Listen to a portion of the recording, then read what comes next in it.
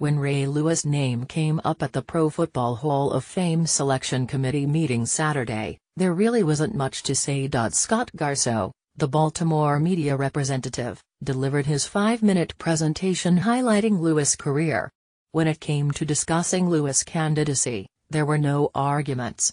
Actually, there was no discussion at all. The only comment came from one voter who essentially wondered why there needed to be any presentation at all.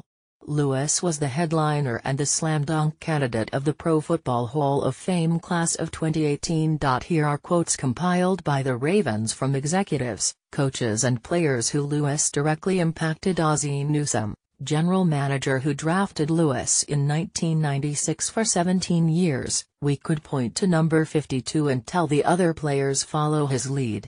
Practice like Ray practices. Prepare like Ray prepares. Be a great teammate like him. It was our privilege to have him as a Raven. We are all better for having him here. His play on game days speaks for itself." Even in that small group who have the honor of being a Hall of Famer, Ray stands out. When you talk about the great players of all time, no matter position, he is among the greatest of the great.